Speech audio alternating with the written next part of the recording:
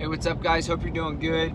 Real quick, on my way home from work, I actually had this thought and this phrase in my head, and I was thinking about it. Have you ever heard of the phrase, you are what you eat, or you become what you eat?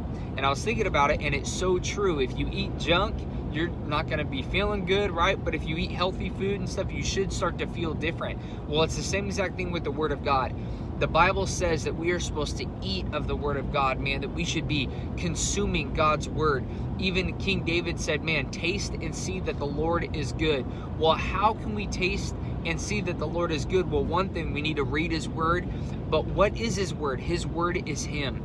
And that's why Jesus even said, and He goes, listen, those who listen to my teachings, those who believe in me, right?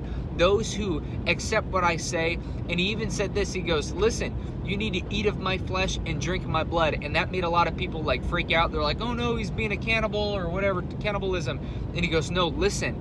And He goes, you guys are so excited about Moses because God sent down manna from heaven and the people would eat this bread every single day in the Old Testament. And He goes, listen, I am the true manna from heaven. I am the true bread of life.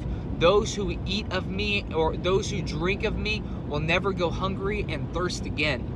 And what He's saying is, and what I believe in the Word and what the Word teaches is that, man, when we believe, when we eat of Jesus, when we believe that He went to the cross, that He died for RJ's sin, my sin, when I believe, man, Jesus, you are the Son of God. You died for my sin. You took away my sin. You forgave me. You, man, gave me new life. I am cleansed. I am a son. I'm going to heaven one day. You promised to never leave me or forsake me.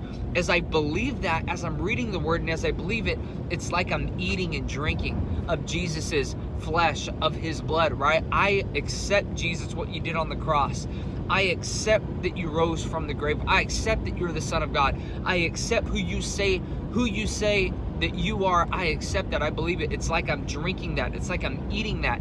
And as I do that, guess what? I start to be strengthened on the inside.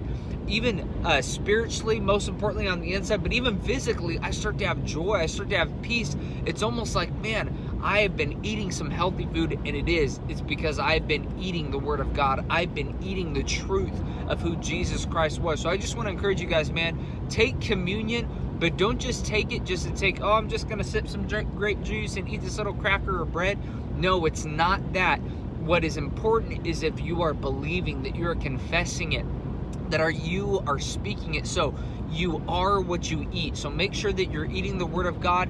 Make sure that you are eating the death, burial, resurrection of Jesus Christ, man, and see the power, see the benefits that come from it. Because in Jesus' own words, those who eat and who drink, right, they will never go hungry. They will never go thirsty again because of who I am. So make sure that you guys are having faith, man, and eat the Word of God in faith, man. Just accept what Jesus Christ has done for you. Accept who He is, who He says He is, because He is the way, the truth, and life. Love you guys. Bye.